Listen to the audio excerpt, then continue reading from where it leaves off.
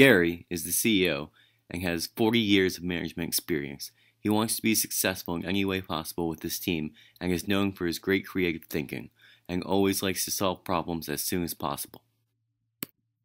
Nathan, the marketing manager, is a very extroverted person and a great business leader. He has exceptional communication skills and likes to work with teams and help them with any challenges they may have. Sarah, an employee in sales and a great asset to the business, is an outstanding saleswoman who exceeds expectations by landing new accounts. She is naturally charming and loves to sell.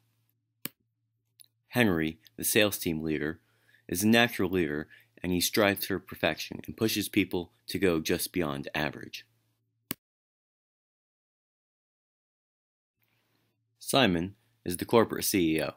He is an audacious business leader who has bold visions for the future. With his persuasive personality, he's always pushing for change with his new ideas for the company. Bill, the technology guru in corporate, is an intelligent man who is a high achiever and accomplishes a lot. You can find him answering tech questions or developing new systems to facilitate the corporate message.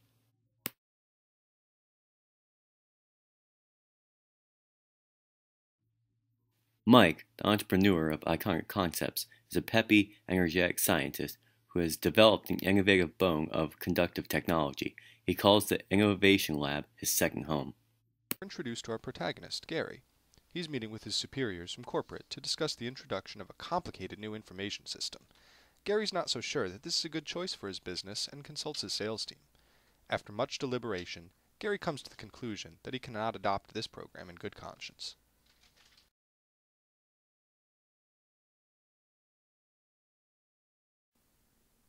In the second episode, we return to Iconic Innovations, where Gary has identified a problem amongst his employees.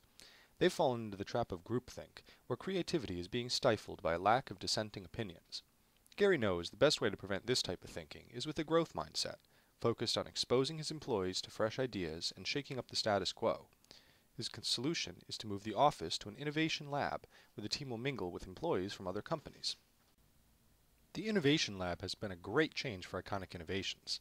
They've been able to use their social contacts in the lab to advertise their services to a whole new customer base. They've also been introduced to a new startup company called Buell, Buell has created a fascinating technology that uses the conductivity of bones to transmit messages. Gary sees the chance to acquire this company, developing rarity and setting up a competitive advantage in his field.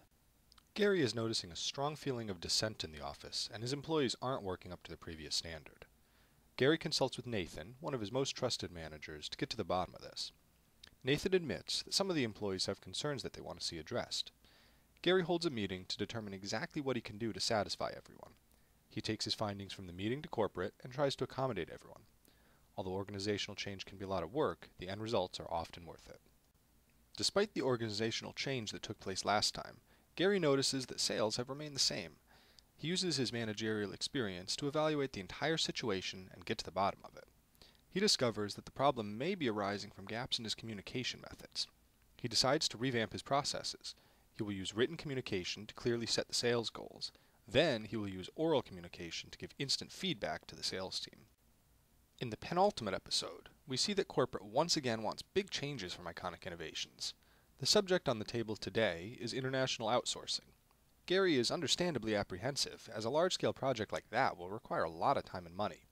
The main question is whether or not the benefits would outweigh the risks associated with that kind of expansion. Gary agrees to consider it, but wants some time before they start the process. Before they begin the process of outsourcing, Gary wants to make sure that Iconic Innovations has plotted their course of action. He knows that strategic planning is an excellent tool for doing just that.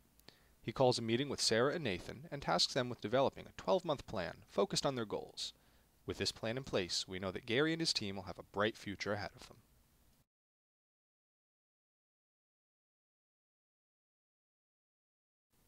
While working on this project, I definitely learned about management firsthand.